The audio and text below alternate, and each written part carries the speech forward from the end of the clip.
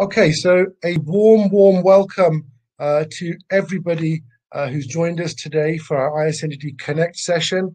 For those of you who don't know me, my name is Cameron Rafiq. I'm the co-founder and communications director here at the International Society for NTDs. We're broadcasting live from London.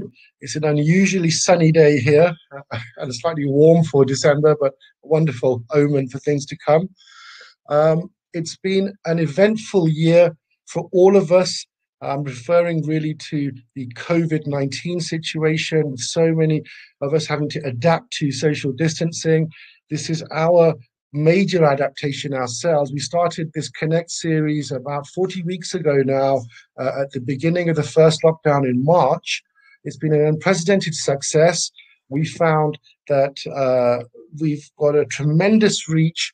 Right now, we've got about 533 registered people online right now in terms of watching this particular webinar.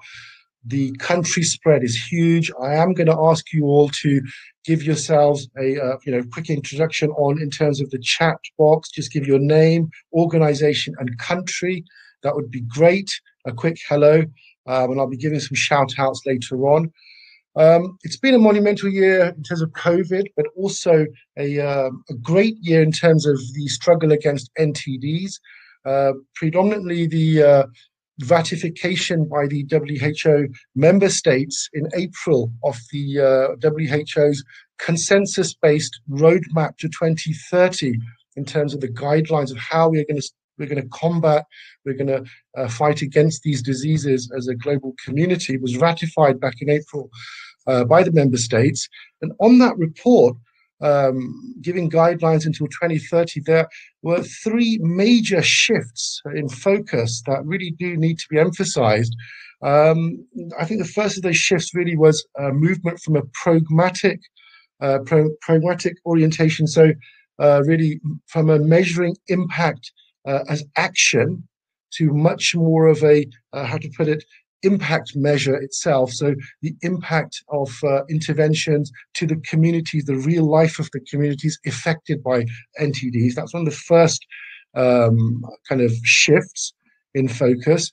Another shift, an important shift, was that of moving from vertical disease silos to a much more multidisciplinary, cross-cutting approach, bringing in new platforms, new disciplines, in some cases new technologies and new perspectives on disease management and combating particular diseases within the NTD spectrum.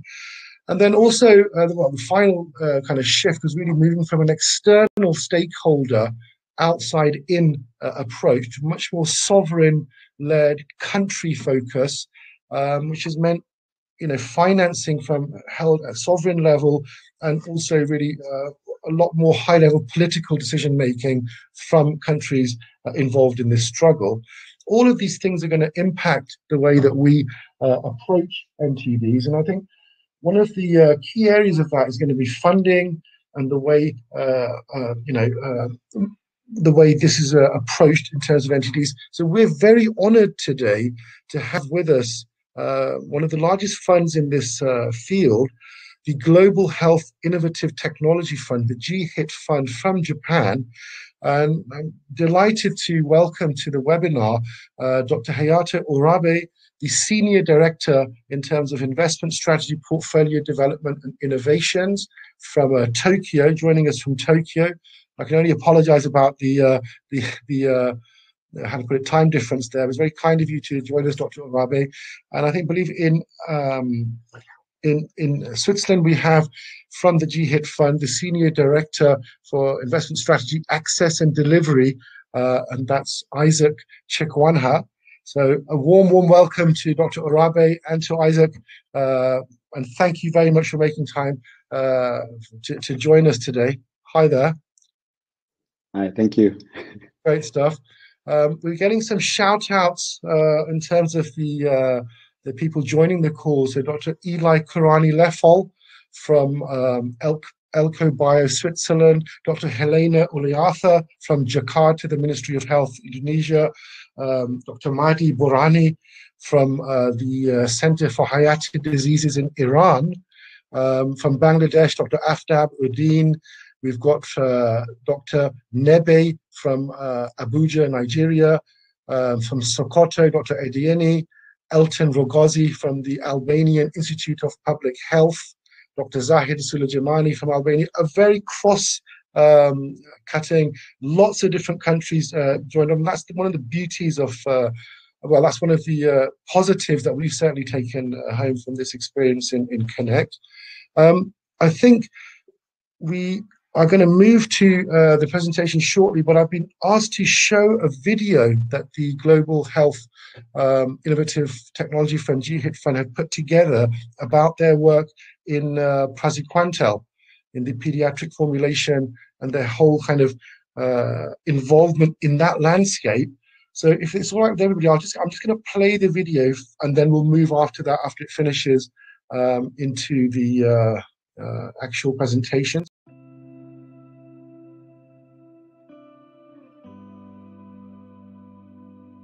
The praziquantel Pediatric Consortium is a public-private partnership which is non-profit, actually includes 8 partners all over the world.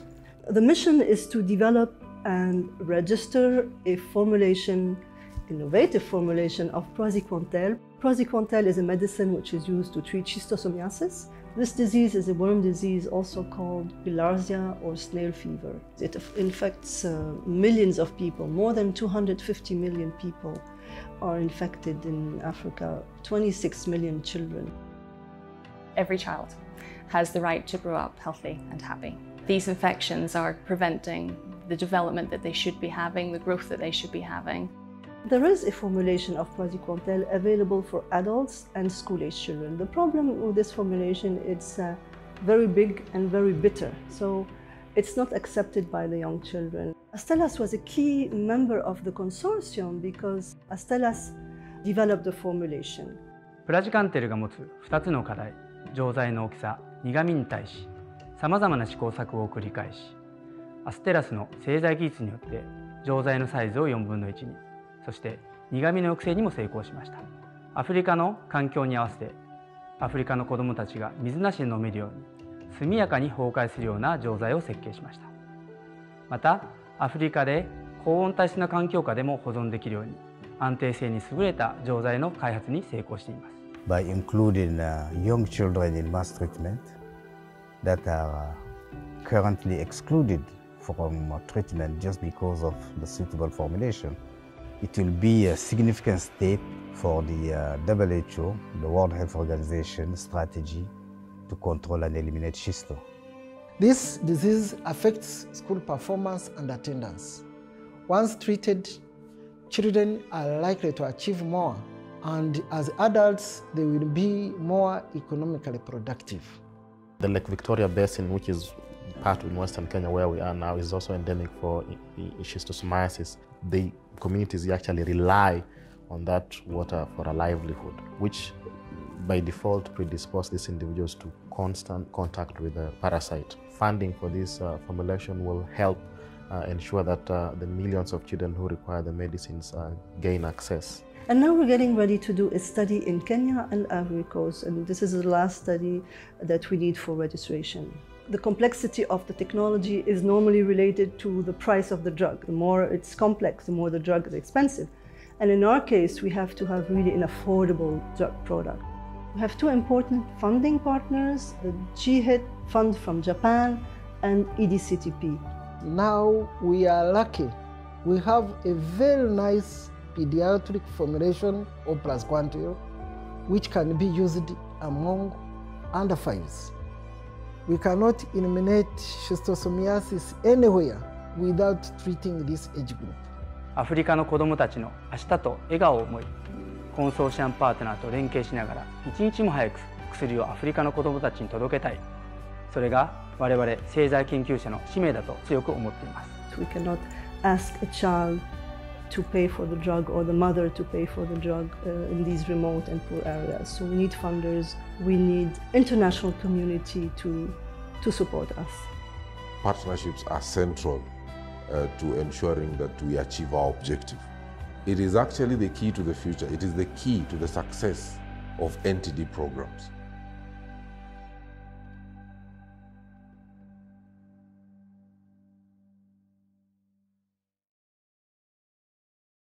Okay. So I think a round of applause for that. And I know that that video was put together by the communications team there, the senior director there, Bumpei Tamamara, who's joined us actually as in this as part of one of the participants. Fantastic example of looking at what's needed by the communities and reacting to that. And I think this pediatric the reformulated praziquantel will go a long way in terms of attacking the disease, lowering the disease burden for schisto in endemic regions. So a fantastic video there to show what's possible in that. I think that's a good place for me to stop and hand over to Dr. Urabe, and launch the presentation. So Dr. Urabe, if you could just join us back on, that would be great. And I'll mute myself. Well, thank you very much for ISNTD for allowing us to speak today. And good morning, good afternoon, good evening for everyone who's joining this webinar today. So I guess I will start. Of course, my name is Hayato, and as I introduced, today's talk we've titled it as Research and Development for Impact. And we think that medicine is valueless without access and only valuable with it. So GHIT invests in R&D, and we do not invest in access activities, so to speak, but access, we believe, is an important aspect that completes the R&D continuum to create impact. So we pay close attention to how we strategize access activities. So first, I will start off with why and how we have formed, and then I will get into how we operate, starting off with where we have received our funds and how we disperse our funds, including our process of our request for proposals or RFPs. And then I will pass on to my colleague Isaac to elaborate a little on GHIT's position in access and how we envision R&D eventually connecting to patients. So it all started with this cycle of innovation fair. The disease that's endemic, and there's the demand for better medicine, vaccines, or diagnostics from consumer sides, but there isn't much that the developers could do with the limited resources, capacities, or maybe incentives with development processes being very lengthy and costly for medicines or vaccines or diagnostics. So this is where we come in for product development. The more colorful cycle that you see on the right, where you see on the bottom right, at the bottom investment, this is where GHIT will come in, where we would inject some funding, which would allow this product development cycle to kickstart in order to for these new products to be made, to put money into R&D and then product, and then kicking off this this cycle. So where did we start? Yes. Back in 2013, GHIT was launched as an international public and private partnership. And the picture above is an initial conception of the model drawn around a year before 2013 to try to kickstart the global health R&D by aggregating resources from multiple sectors. You can kind of see the scribble here, 50% from the government, and then you see BMGF, the Gates Foundation, and then the pharmaceutical companies. I will get into that later in terms of the breakdown of our funds. But this is our initial concept model that came out, that was done on the back of an envelope or back of a paper napkin in a soba restaurant in Japan. And then The uniqueness, where our uniqueness comes in, is from the fact that we leverage Japanese innovation, technology, and academia in collaboration with global partners. And also the last point, at that time, the initial scope was set to be for TB, malaria, and neglected tropical diseases. Now, how we operate GHIT's business model into different 4 sections. Innovative financing, as I said, it is partly by 3 different main combination of 3 different types of funders. And then, as I mentioned, international open innovation R&D, basically a partnership between Japan and overseas, and rigorous investment portfolio management. This is just to mean that we make our investment, we call it investments because it is, we monitor the programs or our grants that we give out very rigorously, and we keep them at a milestone based, and we actually make sure that the programs would go forward so that we can keep on putting pressure on to ensure that the product makes it to the patient in a very timely manner. So that's the third part with the rigorous investment portfolio management. And then, of course, in terms of access, Isaac will mention later, but especially for later stage programs or clinical stage programs, as they are entering or as they have entered the clinical trials, we ensure that the investees or the grantees have planned well in ahead with respect to aspects such as TPPs or manufacturing, regulatory strategy or financing strategy, etc., in order to make sure that the product that is being developed are actually on the way to making it to those people who are in need. With regards to the funding partners, this is just a breakdown. As I said, 50% is funded by the Japanese government, both from the Ministry of Foreign Affairs and Ministry of Health, Labor and Welfare, and UNDP, and full partners coming from the Gates Foundation and the Wellcome Trust, the founders on the 25% being contributed by those 2 foundations, and the rest of 25% coming from both Japanese and global pharmaceutical and diagnostics companies. And we do have other sponsors such as ANA, Morrison Foster, Salesforce, Yahoo Japan, and BCW as well, just as a way to help us achieve our goals. And we have committed capital of $345 million of cumulative committed capital up until end of 2022. And so we have invested $229 million over 97 different partnerships as of March 2020. Investments to date, you can see the breakdowns of our investments. As I mentioned earlier, we invest in malaria, TB, and NTDs. Malaria covering 41.5% of our investments, tuberculosis 11.2%, NTDs, which plays the most significant part of our investment, is covering 47.2% of our investments. In terms of interventions, you see in the middle, we invest in drugs, vaccines, and diagnostics. Diagnostics number is small, but we're increasing the contributions there. So we do actually see more and more programs coming into diagnostics as well.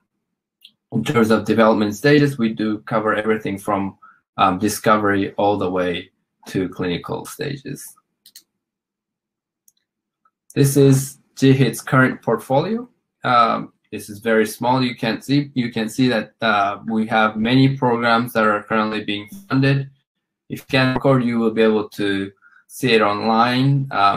But all the details of how much we have funded, all the details of the programs are all on our website, and we welcome you to take a look. This is just to give you a sense that we invest everything from discovery all the way to clinical for malaria, TB, and NTDs.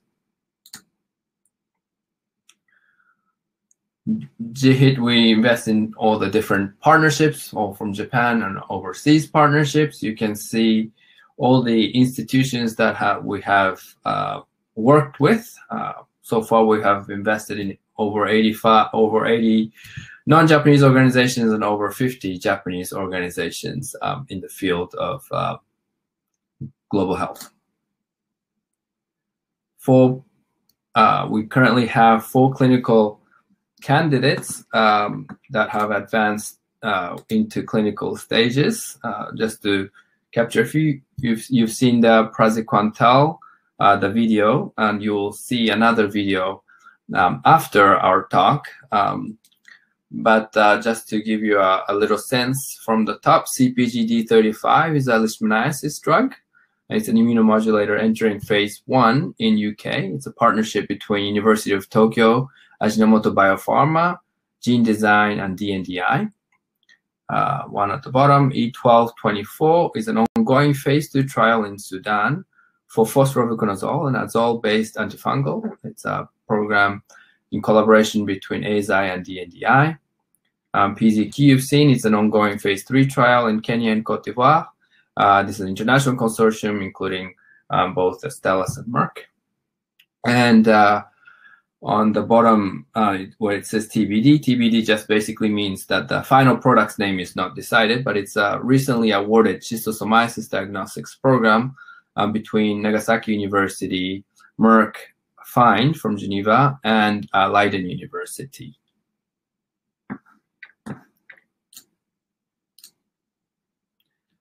Just to give you a little sense on the funding process that we have for those of you who might be interested in applying to GHIT.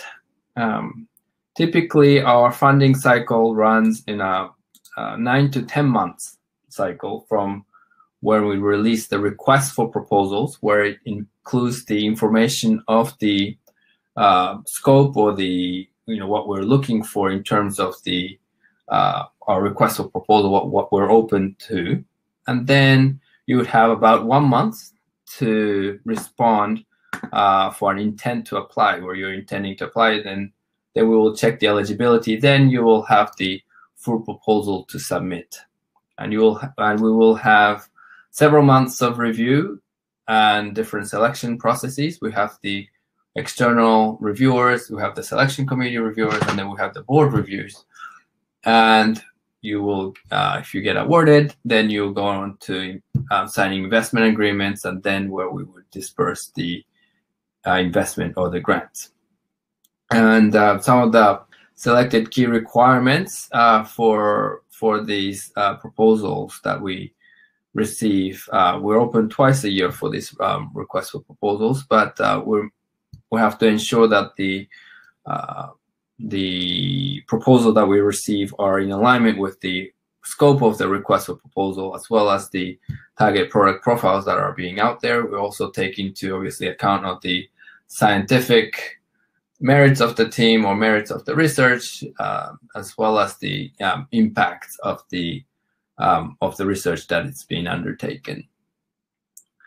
And as a very stringent requirement we have is that the partnership between Japan and outside Japan. So you have to have a partner that is from Japan as well as a partner from overseas. So we're trying to ensure that this international collaboration is included in each proposal. And in terms of co-funding, as you've seen the PZQ video as well, for late-stage programs, we would look for co-funding from other sources. For the PZQ program, you saw that it was funded also by EDCTP. Co-funding was received from EDCTP as well. And we would look for ways to try to find other funders who would be interested in getting the funding. And because we're limited funders, we would always look for other opportunities to get funding from other institutions as well. And then the final point is the launch strategy.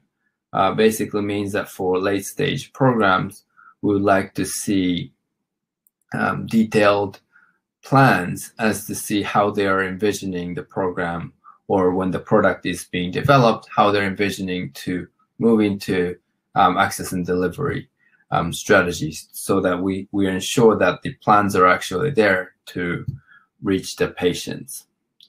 And with regards to our upcoming request for proposals, for those of you who might be interested in applying, we just closed our last round of request for proposals several weeks ago, and we'll have another one that's open May-June timeframe 2021, tentatively.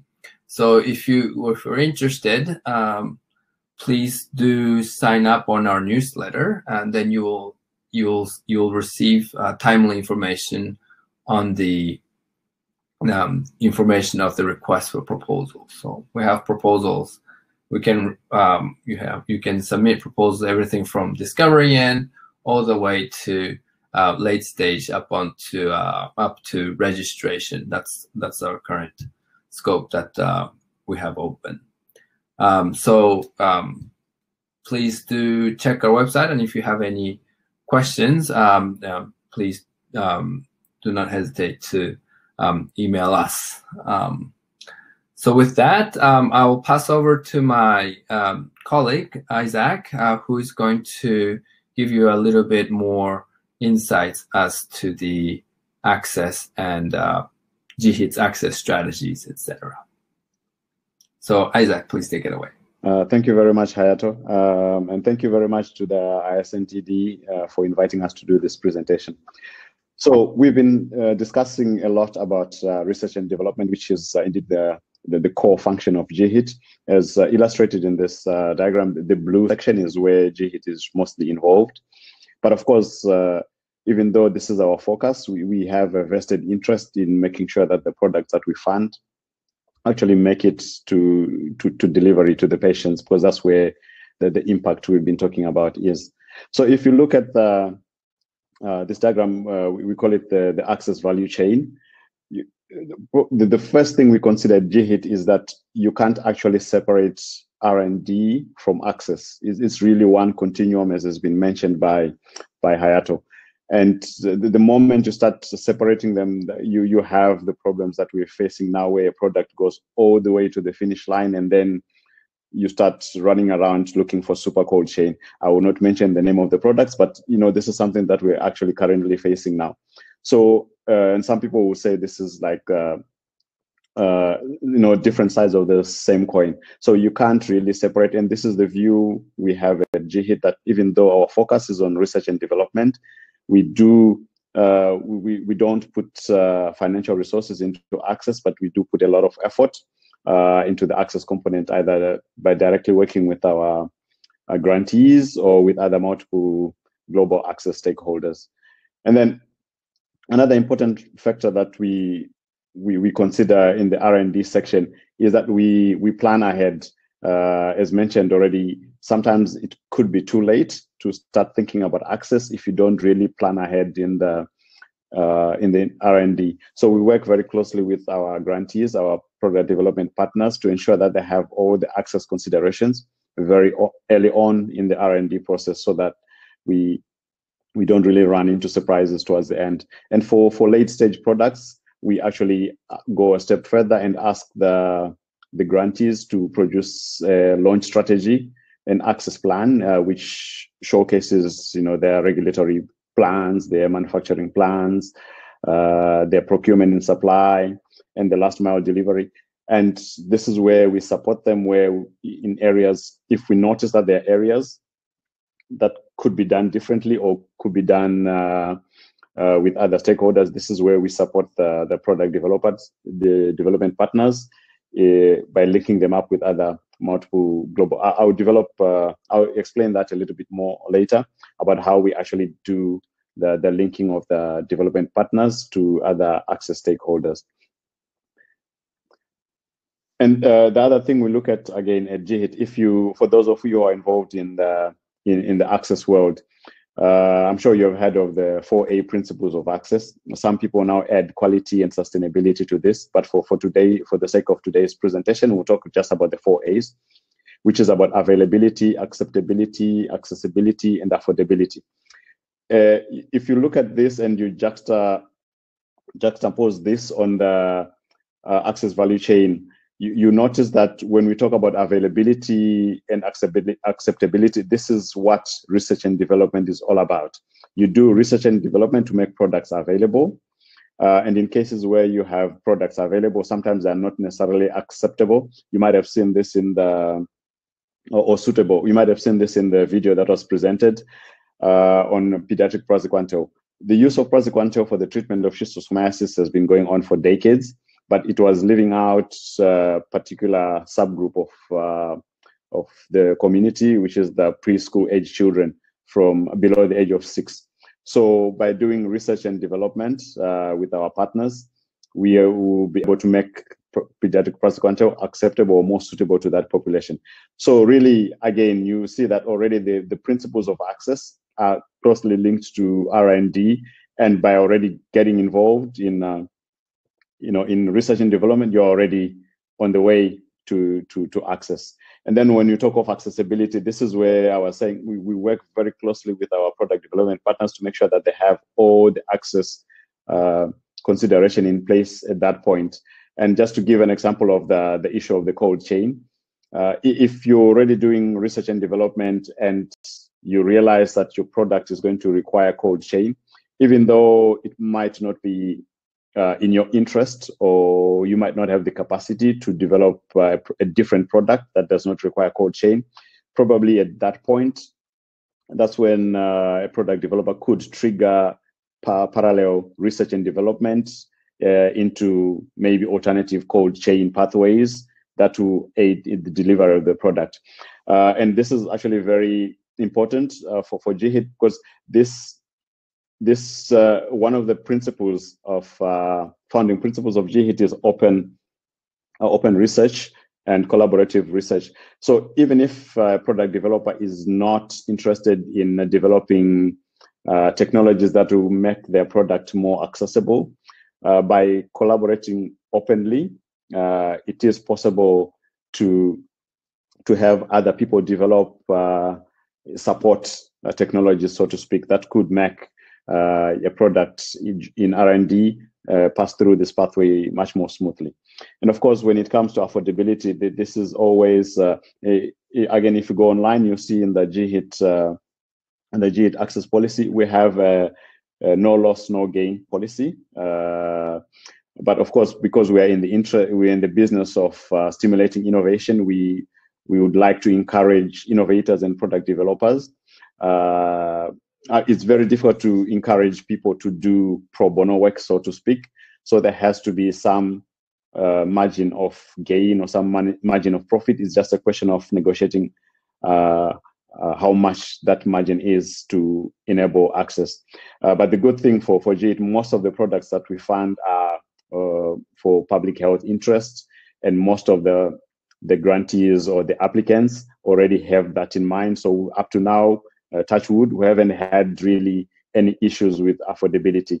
But in cases where a product developer has really tried everything possible to make to make the product as affordable as possible during the R&D process, and if the product is still not acceptable or affordable enough, then again, this is where the other global stakeholders come in, and this is one of the roles of GHIT in linking the product development partners with such partners who could aid in the affordability. So when we talk of research and development for impact, really, we summarize it. It has to be, R&D should be a continuum from innovation to delivery. You should think ahead, as Hayato has already mentioned. Innovation without access is valueless. So already at that point, when you're doing the innovation and the R&D, you should already be thinking about the access. And of course, the R&D has to be needs driven, and this is something that we do at GHIT. We work very closely with the WHO NTD department and with various other researchers and innovators to really understand what the needs are. We've been closely monitoring following the development of the new roadmap to really see how we can tailor the R&D GHIT to really be able to answer and deliver on some of the needs of the roadmap. And of course, as mentioned, the access R&D should have all the necessary access and delivery consideration right from the beginning, which is really planning ahead. And this is just another diagram which summarizes what I've just been saying. So for GHIT, our focus is mostly on this light blue section, where we invest directly into product development, but we do put a lot of effort through networking, leveraging our funding, catalyzing discussions and partnerships to really create strategic partnerships for access. How we actually do this is further illustrated in this diagram, and the organizations you see here are just examples of the partners we work with. There are a lot more partners that we work with. So we have two strategies, if I may simplify it. So on one hand, we have a very product-specific strategy where we work with product development partners, for example, the Pediatric Praziquantel Consortium, and really support them with the development of their product launch strategies. As I mentioned earlier on, we require, for products that are in late stages of development, we require that the partners present a launch strategy, and then we support them in really making sure that all the steps, like for manufacturing, regulatory, are in place before we get to launch. And then on another hand, we have the global strategy, where we still work with those very product-specific partners, but on a more global stage with other multiple partners, as illustrated in that diagram, to really look at issues on a more holistic, not just product-specific lens, because this is not just about GHIT. This is not just about GHIT-funded products, but the idea is to have mechanisms and systems in place that will allow for any technology to really go through that access value chain as smoothly as possible. If GHIT's products are going to benefit from that, or are going to demonstrate or illustrate the practicality of that, then this is where there is that direct link with the GHIT-funded products. So this is how GHIT actually invests in access. It's really to ensure a smooth transition of the GHIT-funded products, but to also demonstrate what is possible instead of what is possible in terms of access pathways for health technologies. So just for me to finish, my presentation was very short. I'll leave you with this quote about, if you want to go fast, you can go alone. If you want to go further, you go together. This really, again, touches on the collaborative spirit and open research that GHIT encompasses.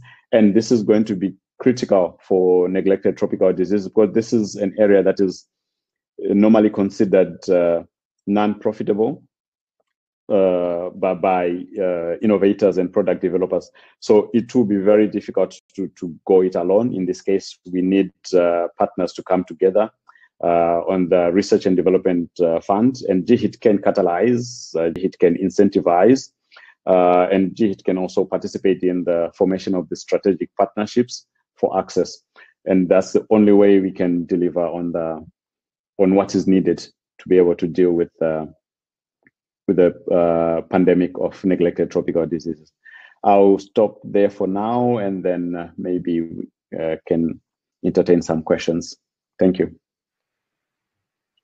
Thank you very, very much, Dr. Urabe, and to Isaac there, in terms of a tale of two halves, the mechanics of the fund, how to apply to that fund, and also their strategic considerations.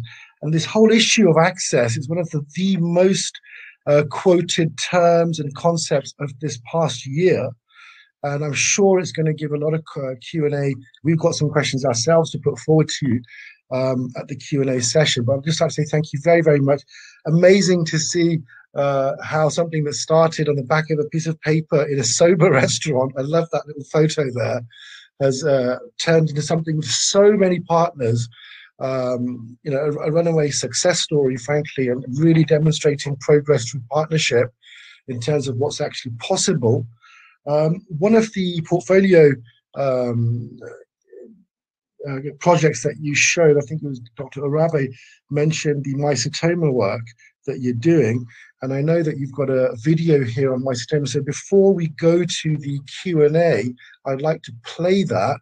And it's a very recent addition to the NTD schedule at the WHO, following quite a lot of lobbying and advocacy. We ourselves put out a landscaping report a few years ago now, and all of the various advocacy campaigns, and the DNDI were very active in this as well, resulted in a win where that was added to the NTD schedule. And I think recently a PRV voucher may have also been awarded. The priority review voucher for funding, treatments within mycetoma. But certainly, I know you guys have got something there. I'm just going to play the video.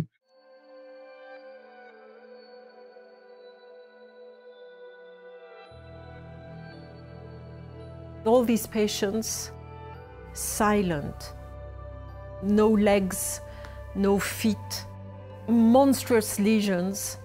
You feel like crying when you see them.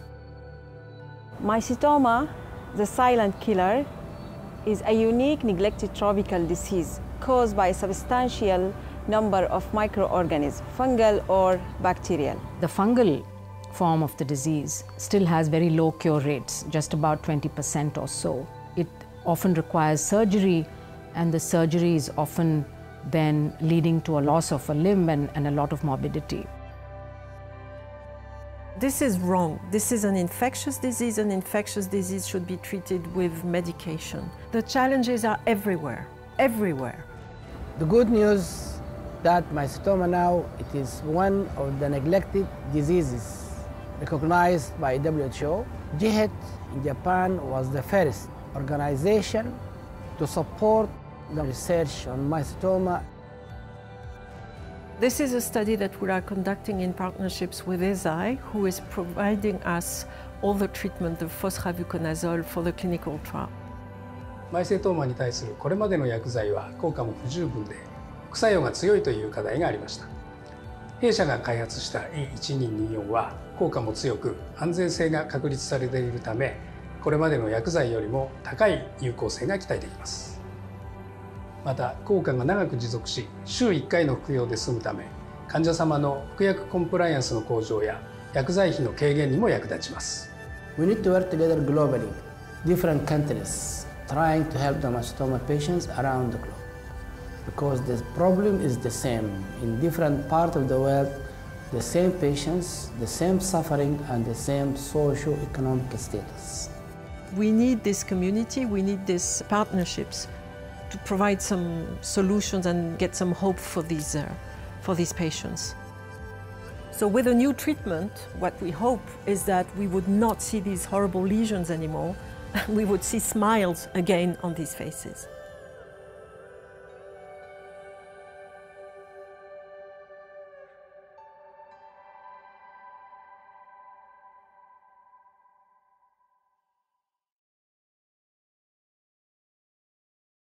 Okay, so I think another round of applause for a fantastic, thought-provoking video there, highlighting a very neglected tropical disease, mycetoma. We ourselves are looking forward to the 11th of February. I thought I'd just mention this, where there's a disease called Noma, which is affecting the Sahel area of Africa. It's a polymicrobial infection, results in massive deformities in the facial area, subcutaneous tissue breakdown. We're running a very special day, a Noma Day, with the Médecins Sans Frontières on the 11th of Feb. So we're fully aware of this kind of the lack of awareness in terms of certain diseases and what that can result in. So round of applause and hats off for having this within your portfolio and your focus area. So much to unpack from the videos that you showed us. For us, access is obviously the key issue, and we've really seen it grow in terms of its importance over the past, let's say, this is our 9th year of existence as the ISNTD. When we first started, MDA programs, mass drug administration programs, are very much prescription, but top down. And we've seen just that process in itself evolve by involving communities and redefining access and redefining the structures within MDAs. So it's very interesting to see this from an R&D perspective. You've mentioned the 4A's: availability, acceptability, the 4A model of all of this. And what I wanted to ask you was, how early on into the R&D processes are these access considerations being taken by GHIT from your strategic perspective? The voice of the community, how early on in your processes does that happen? Thank you. I'll have a first shot, and then Hayato could add. I think the question of how early is not just for GHIT, and probably the challenge for GHIT is that we don't directly engage with the community. We engage with our grantees, who in turn engage with the community, because we fund the grantees. So in the discussions that we have, as Hayato mentioned, we really, there's a long review process, involving multiple stakeholders from external reviewers. And one of the things that we look at is the impact of the research, of the product development.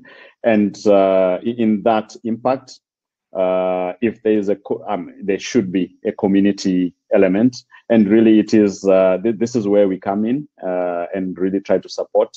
I mean, it's not a showstopper if it's not in the in the application, but as we move forward, this is one of the things that we really work with our grantees to ensure that all the relevant stakeholders are engaged, even though we don't do the engagement itself, but we do facilitate and catalyze those kind of discussions. And so, of course, if you look at R&D itself, the earlier you are in the development stage, the more complicated it is to really talk about community engagement. But then if you also look at the TPPs are already created with the community consultations. So really we bring these TPPs again to the product developer to say, this is what is required. So at that point, community engagement has already been considered, but probably not by GHIT. Yeah. Okay. Fantastic. Hayato, you can add. So yeah, I guess you mentioned bulk of it. I guess, of course, TPP at the time of application would be needed. So as we said, we invest everything from discovery all the way to launch. If you say launch is T equals 0, T minus 5, minus 7 years before the launch. If you want some numbers, at the very least, we want those factors to start to be considered in order to have timely launch with the strategies that comes after. I think that's very encouraging to hear that. I think you've rightfully, Isaac, mentioned this the minus 80-degree cold chain issue with the COVID has highlighted what can go wrong, I suppose. Even though it's a success story, I'm not going to mention the name either, but that kind of thing can lead to ill feeling in those countries, in those communities that may feel, look, no one's looked at this. We need this. No one's considered this. And so that can have a knock-on effect downstream. So I think it's absolutely vital and very encouraging to hear both of your responses to that. In terms of the let's say, affordability, how much of that do you think, and it's a separate question, is linked to manufacturing? And I ask that because you've got UNDP as one of your partners. I know that your access is through the partners and their recommendations. And I know that UNDP have been pushing for manufacturing to be taking place in endemic regions for some time. Dr. Alistair West of the UNDP springs to mind. But how much of that do you think is linked in the future to manufacturing happening there as a consideration for affordability? You've invested in something. Can it be made there or not? How much of that is going to influence your decision? That's a question to both of you, I guess, or we can start with Dr. Urabe, perhaps, potentially. Yeah. So I'll start. So I think what's important, I think, of course, what you said, manufacturing is going to be a key component for the price to be right. I think what we would need to consider, I think the 4 A's were mentioned, but I think we have to also include sustainability in terms of how the product is going to be delivered in local context. You know, maybe if a product gets made, you know, for the first 3 years, the price is low. Yeah. And then after that, the price goes up, then it's not going to be sustainable anymore. So I think we have to have that long-term perspective of having that sustainability aspect to be addressed relatively early on in the stage, in addition to the 4 A's that have been mentioned by Isaac. Yeah, that's a great answer. Yeah, thank you for that. Isaac, any spin on that? Yeah, if I may add, I think that you mentioned that UNDP has been pushing for manufacturing to be done on you know, on the ground, so to speak. And this is not just UNDP, but this is also something that we push for at GHIT, because it is a way of reducing the cost of you know, if you can lower the cost of manufacturing, hopefully that can have an impact on the final, you know, cost of the product.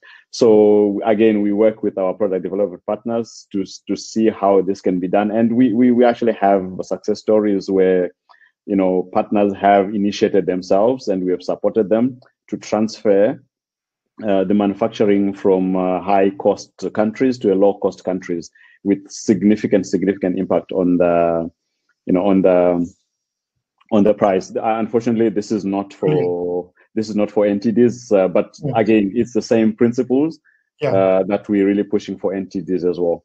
And when it comes to NTDs, because again, it's you know, there are 20 NTDs we're talking about, and each one has a very small market.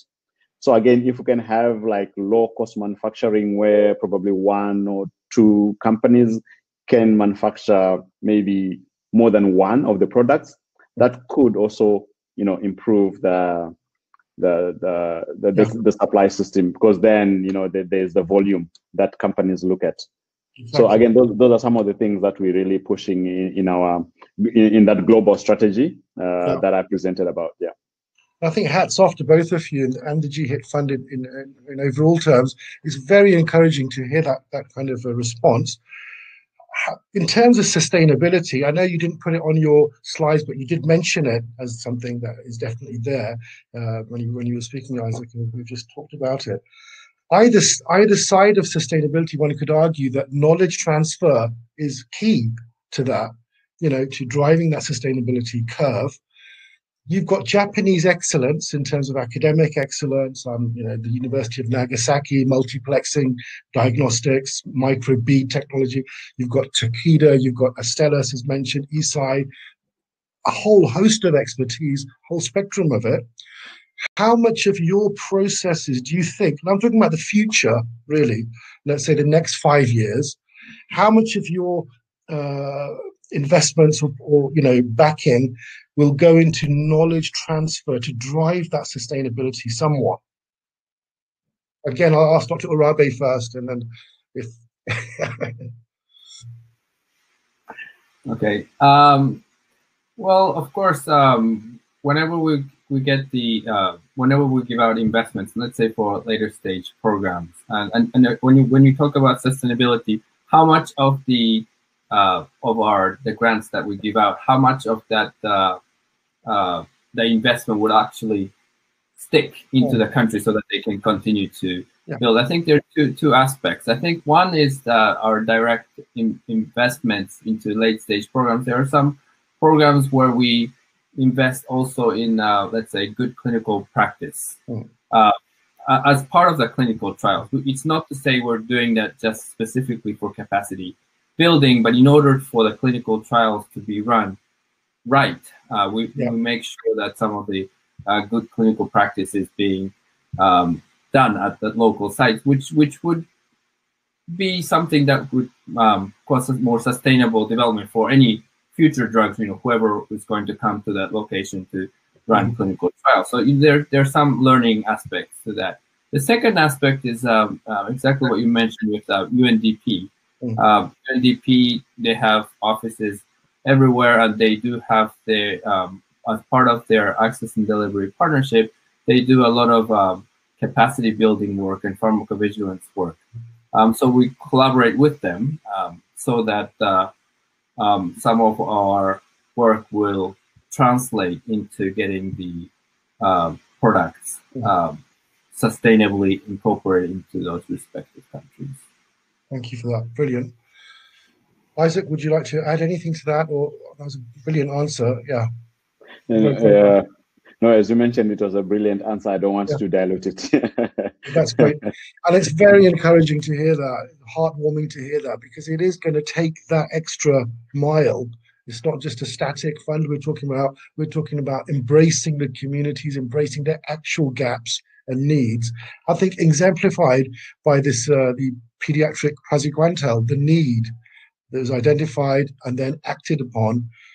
You know, fantastic story there. And we ourselves run a separate series of webinars with the Global Schistosomiasis Alliance, the GSA, with people like Merck involved in that in terms of the formulators, the reformulators of praziquantel. So it's a fantastic story, and it just shows what can be done. If it's okay with both of you, I'm going to move to some questions from our wonderful participants, if that's okay. Thank you. We've been joined by Dr. Mario Guavia from the Institute of National Health in Portugal. We've got Stephen Bramia, Dr. Bramia from the Arthropod Vector Control, the consultancy he runs in Canada. We're getting lots of different people joining. So I'm just scrolling through and just getting to a question here. So Dr. Bramia is asking, referring back to the pediatric praziquantel, would a sweetener affect the formulation and effectiveness of the tablets? The sweetener might make it more tolerable to children. I mean, it's a part of a question. So I don't know if is that too technical? Other people have answered that in terms of the chat. Dr. Eli Korani-Leffort, who was actually first in that video that you showed, has said that syrups are not usually recommended for hot and humid conditions because of stability issues. I mean, you know, the addition of a sweetener, is that that's an obvious, how to put it, answering a compliance issue, making it more acceptable rather to the preschool age, the left behind community that you mentioned. So I mean, that's something to think about. I'm just going to, I'm scrolling through these. We've had Professor Christian Burry from the Swiss Tropical and Public Health Institute. Hi there, Christian, because we've met before. Great to see you here. He's on there as well. He's made a point. He's saying that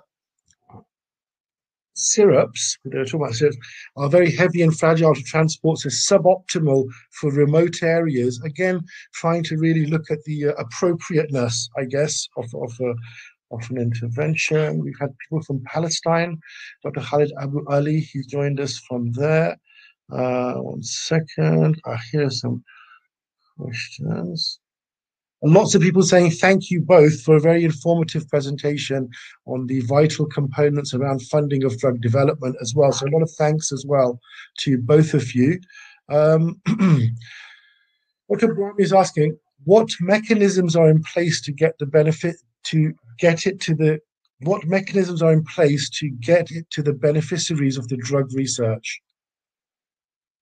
I suppose supply chain, I'm assuming, I don't know what.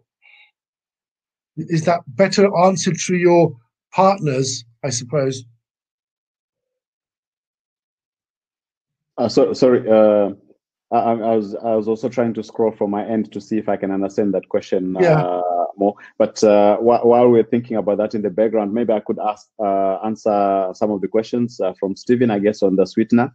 We also have online Yuta, who's the head of the Pediatric Praziquantel Consortium. So hopefully my answer will be satisfactory to her. But I think part of the research into this new molecule, this new formulation is really about taste masking. so that it is suitable for children. So it is taste must, yes, if that's an answer.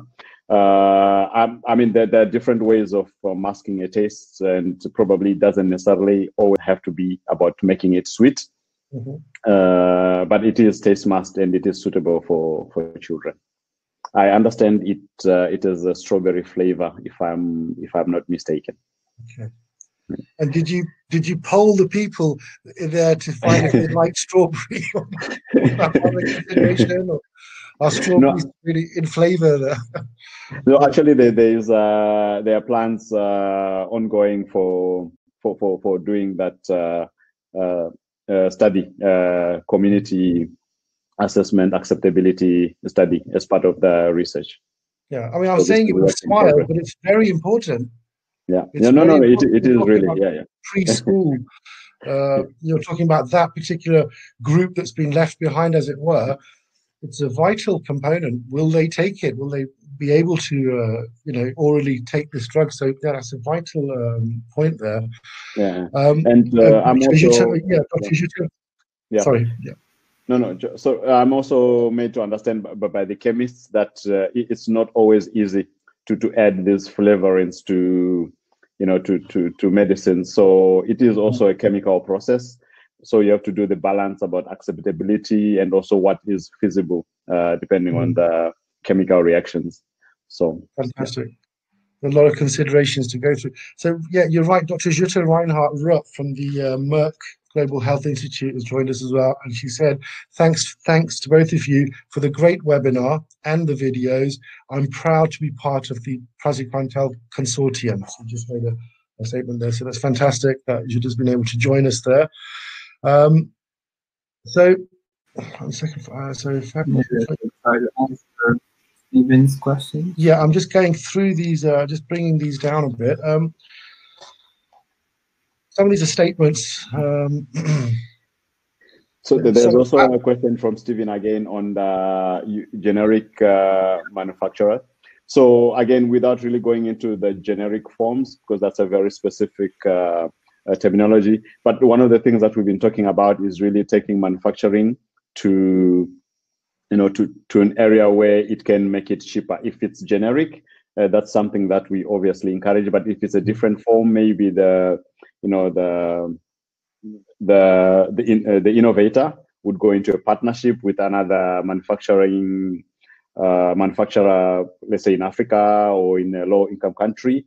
Then that's something that also we're really encouraging, and we in constant negotiations with the different partners at GHIT. But again, it's not just about therapeutics. There's also diagnostics. So again, it's really getting that balance on what is possible on the ground. If it will make it cheaper or even easier in terms of logistics to transport. These are some of the discussions we regularly and constantly have with our grantees. And as I mentioned, we haven't really had many products. We are still a relatively young organization, so we haven't really had many products that have gone to market. We're expecting probably the first two in the next 2 to 3 years. And more of these issues will become more relevant. We're also learning as we go what is possible and what is not possible. Brilliant. We also had Dr. Beatrice Greco from the Merck Global Health Institute. I know Dr. Greco had been saying, very nice webinar. Thank you to both of you, and thank you so much for the continued support.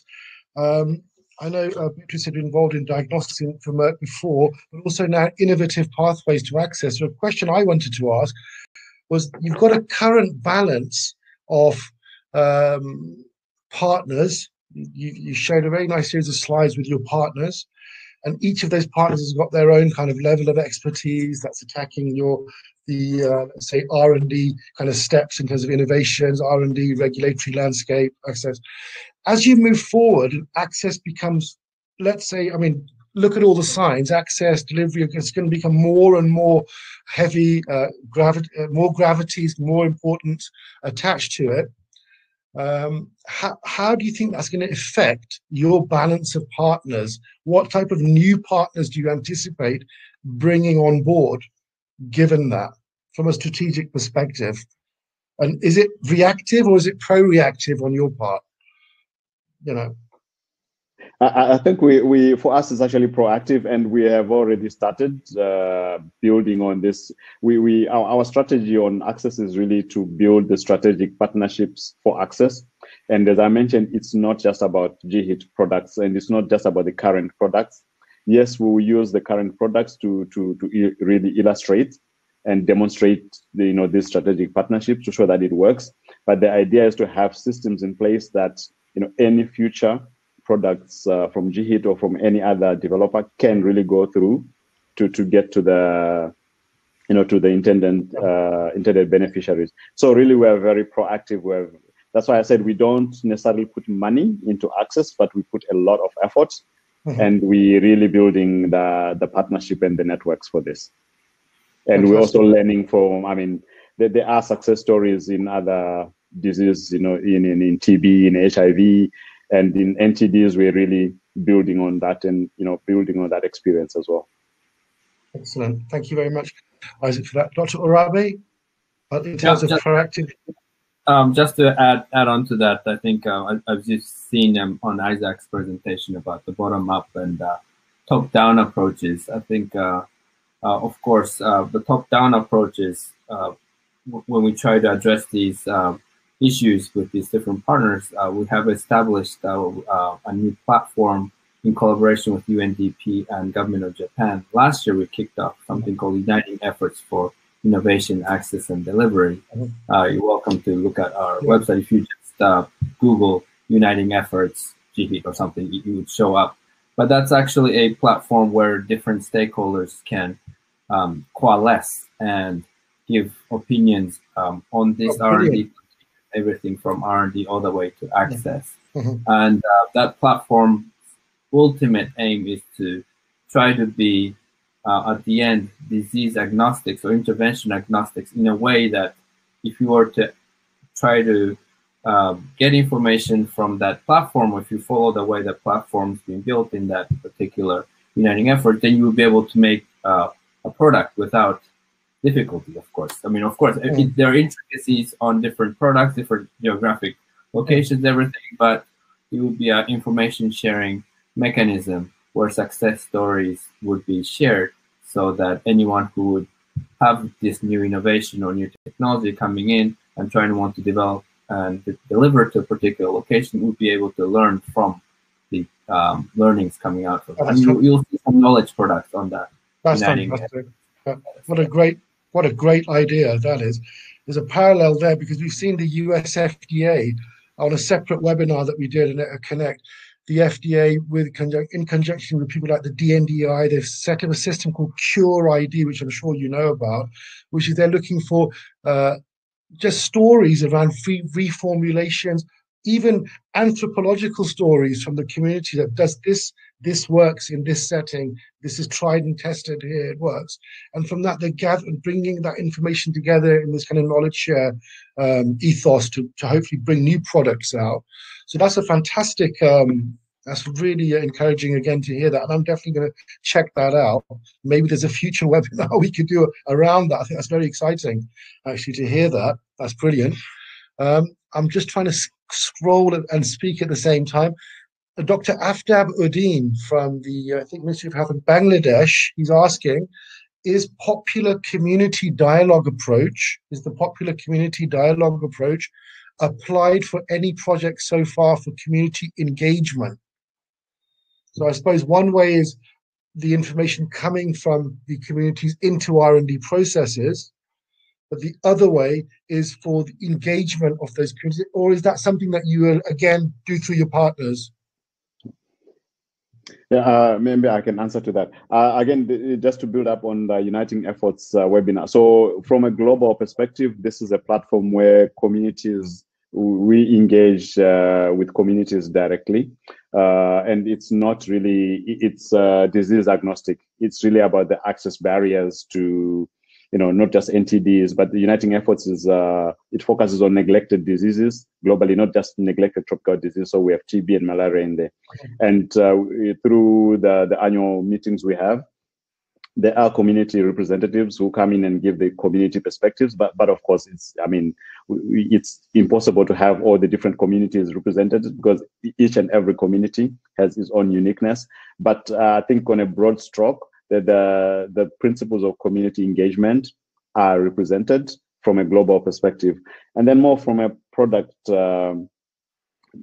product-specific community engagement. Our partners so far, that the ones we've been working with on late-stage products, they have a lot of community engagement processes in their R&D. Again, to give the example of the Pediatric Praziquantel Consortium, you have asked the question, did you ask the community if they wanted this? So this is something that the Pediatric Praziquantel Consortium is actually doing on the ground now. So again, it's not really GHIT doing it on the forefront, but it's part of the funding from GHIT, then it's part of that process. That's fantastic. Great answer there. Thank you for that. That's brilliant. Stephen Baramia has come back to, basically he's asking, can the beneficiaries, and by that I'm assuming he means those communities or those countries, be allowed to manufacture cheaper generic forms of the drugs? So I suppose he's looking at it from an IP perspective, from an intellectual property perspective. You co-develop, you fund something, it's got this IP wrapped around it. Is there a point where you open up the IP, or is that not part of the model? Or horrible question, I guess, but it has to be. I suppose it's a good question. Not horrible, it's a good question. Yeah, thank you. Yeah, go ahead. Yeah. Okay. Yeah. With regards to IP, of course, GHIT doesn't hold the IP, so it's owned by the partners. First of all, that's one thing.